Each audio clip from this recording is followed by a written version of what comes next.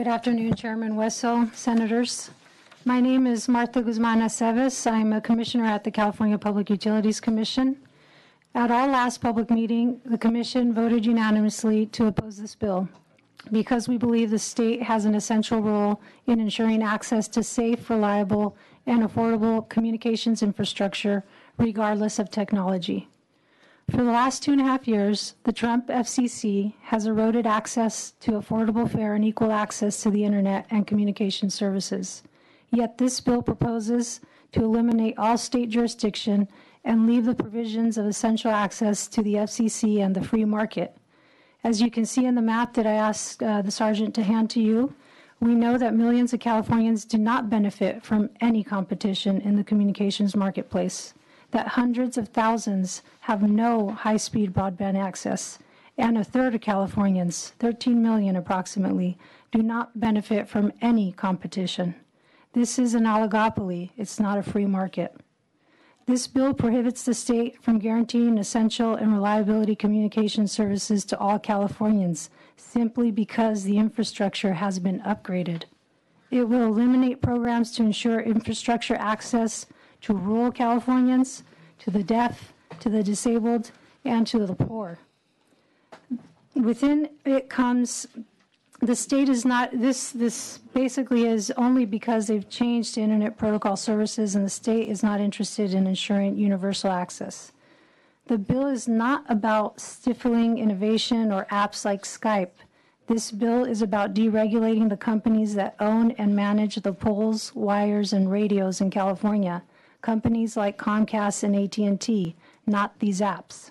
Under this bill, these companies will be left to their own sense of social responsibility, not government oversight, their own decision-making on what the critical issues should be, whether they should participate in universal service programs like Lifeline. AT&T, the state's largest carrier, has decreased its participation by 90% in the last decade. They'll decide which communities receive the next generation of technologies, like fiber, like 5G, like 10G. They'll decide whether or how quickly infrastructure is repaired or upgraded in poor communities and rural communities. They'll decide whether they address complaints from local governments and your constituents. They'll decide where they build wildfire-proof and disaster resiliency into their core infrastructure.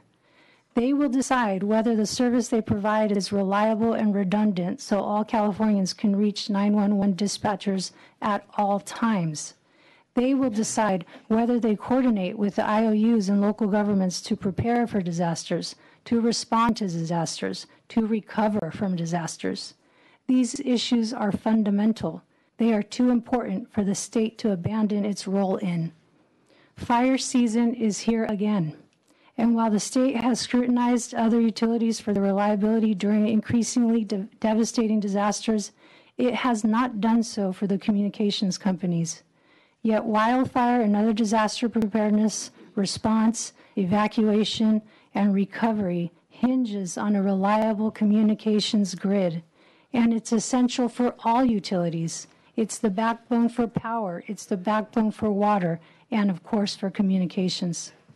There are too many communities in high fire hazard zones with real concerns that they will be the next Coffey Park or Paradise.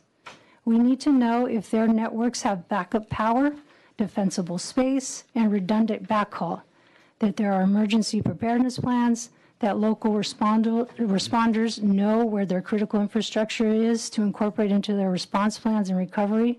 We must identify, strengthen, and protect the vulnerable parts of our networks because bringing in temporary facilities on wheels or wings will always be too little too late. The Commission has looked earnestly to prepare California, whether we sought to adopt consumer protections for victims of disasters, to require utilities to prepare for disasters and response, or to develop protocols for de-energization events. And this statute has been the barrier to enacting uniform procedures across all utilities. We know that the telecommunications infrastructure is failing. We have seen it in our service quality reporting.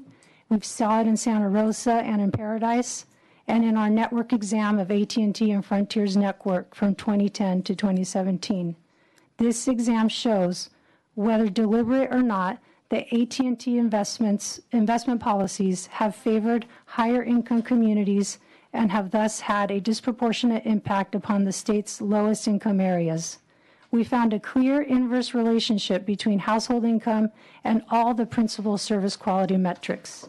Network hubs with the lowest household incomes have the highest trouble report rates. They have the longest out-of-service durations. They have the lowest percentages of outages cleared within 24 hours. The opposite is true for the highest income communities.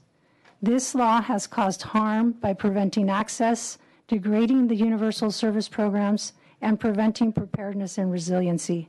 It should sunset. Californians need their government to ensure that they have reliable communications, and this law prevents the modernization and development of the protections that all Californians need. Thank you very much.